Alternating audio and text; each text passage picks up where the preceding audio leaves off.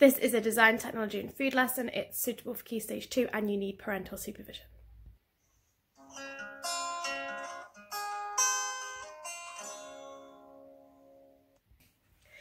Welcome back to the virtual school. Today we're going to be baking bread from scratch. The resources that you need are here on the board. You need strong white flour, dried yeast, sugar, milk, which we will warm up, salt, a mixer and something to cook it in. I'm just trying to read it backwards, that's why my face is all like that. And parental supervision is encouraged, so I have here my mum and she will be doing most of this and I'll be doing the filming. Ready? Let's go! So you can even see how long you're washing your hands for, because it says it started on something like 43 seconds, so we're really judging you now if you don't do this properly. Sing Happy Mother's Day twice. No. How long to go? I don't know. Let's do like another 9 seconds. It's getting hot. Okay, that's good. Action! Mixing bowl.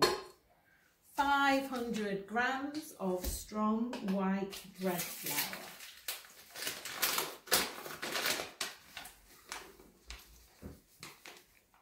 Is that the whole packet? Half of the packet. Third of it. Okay. Just a little bit over, take some out. Didn't know you could get them that volume.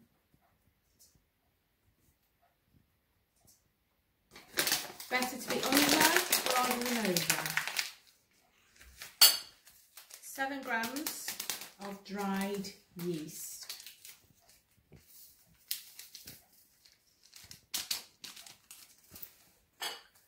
20 grams of sugar. What kind of sugar? Doesn't matter. This is brown granulated. It just makes them a nicer colour. Any sugar will do. It's about 2 spoonfuls. Table. Yeah. Like that. Stir that round.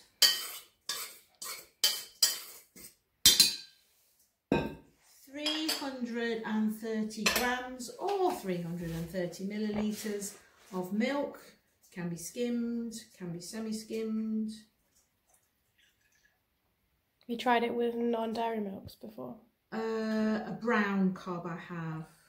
You don't say carbs, do you? I do. Barm cake. No, please don't. This one can be a little bit over if you want. About 8 or 9 grams of salt. That's a lot of salt. It's a lot of salt, but don't worry because It's just a batch, it's isn't it? spread out. And you could use low salt because it is for the taste, it's not for the sodium. Okay. Trust me, you wouldn't want to eat it without. Oh, really? No, tasteless.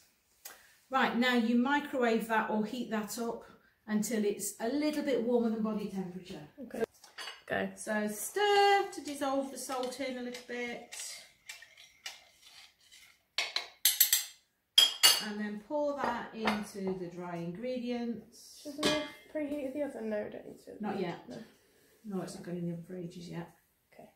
And then you've got to mix it together to make a dough. You can do it with a spoon.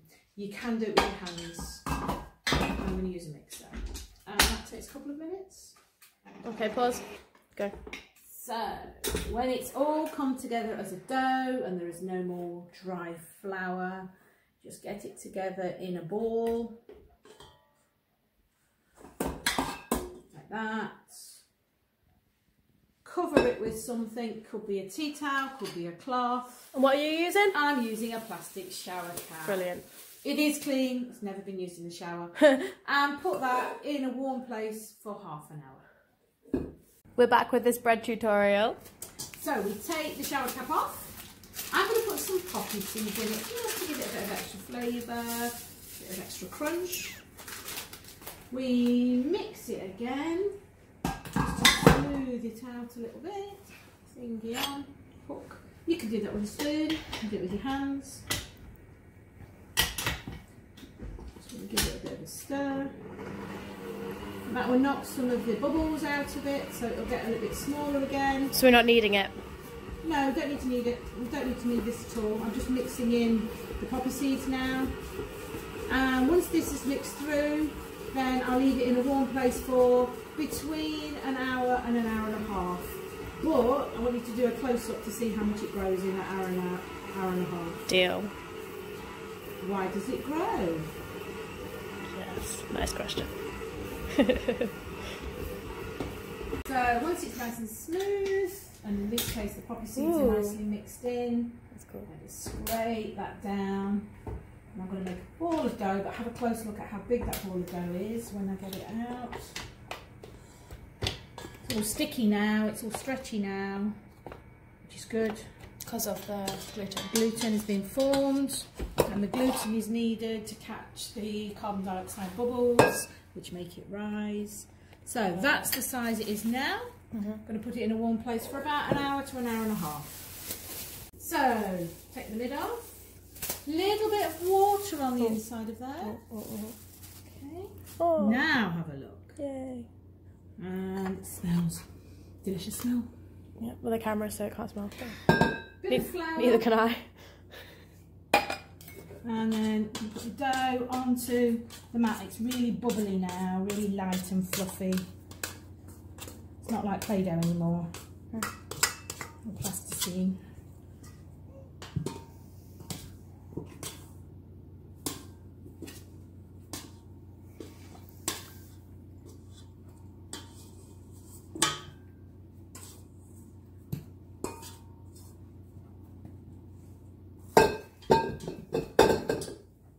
Now I'm going to roll it into a sausage shape.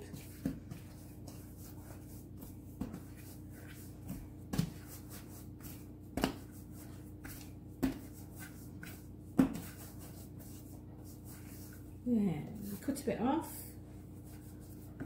roll it in the hands, then roll it in the corner to get it nice and smooth. Why in the corner? Because there's no flour there, so it's a little bit more sticky, a bit more friction. Okay. Nice and smooth. And then we place it in this bowl, which is ceramic. And line with? Grease with paper. Cool. Been used before? Yes. Yeah. So this will take about 5 minutes or so to make these, and then I'm going to cover them with cling film and leave them for about 50 minutes to rise again. About 20 minutes before they're ready, so after about 30 minutes I'll put the oven on absolute full heat so it gets really hot for a good 20 minutes. So we've laid them out, spacing them out as much as we can. Now they're covered with cling film. Oh, sorry. Very loosely. I'm going to leave them in a warm place for about 50 minutes. So now they have risen. Let's take the cling film off because you can't put cling film in the oven. And I'm now going to put them in the oven. Really hot oven. Which one is it? Oh, you're doing it yourself. So, let's take that out of the way. What temperature are we on? We're on as high as the oven will go, basically 225 degrees Celsius. Yeah. I've got this special lid that goes on it, and it keeps the moisture inside, which means that they are softer. Nice. So that's already been heated up. That goes in, and it's going to stay in there for about 15 minutes. Ready? Let's go. So let's see if they're ready.